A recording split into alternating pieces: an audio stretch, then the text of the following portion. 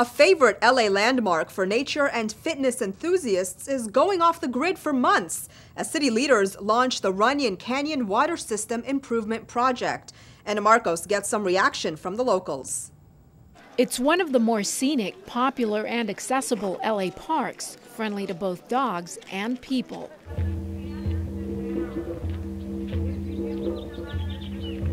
But starting in April, the park will be a lot less welcoming for visitors.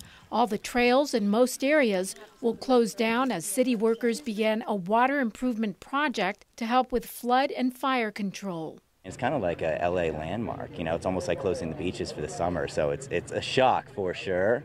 1 mile of pipe which runs through the park will have to be replaced. A few months ago, we actually had a water pipe burst in Appian Way in Laurel Canyon, just up the hill. And not only did it create a big sinkhole in the middle of the road, but the water traveled down and destroyed 2 homes. This 1 mile length of pipeline below Runyon Canyon already has 17 to 35 identifiable leaks.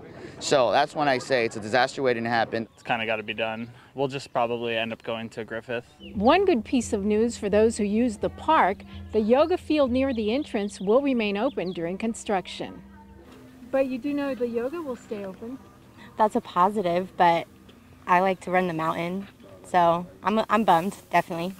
I'm not too much of a yoga person. My girlfriend is, but that's not really my thing. Besides improving water quality and fire protection, city workers hope to repave the entire trail and put in a stormwater collection system. When we're done, we want to make sure that the park that we leave behind is in better shape and looks better than the park that's here right now. It makes me kind of sad.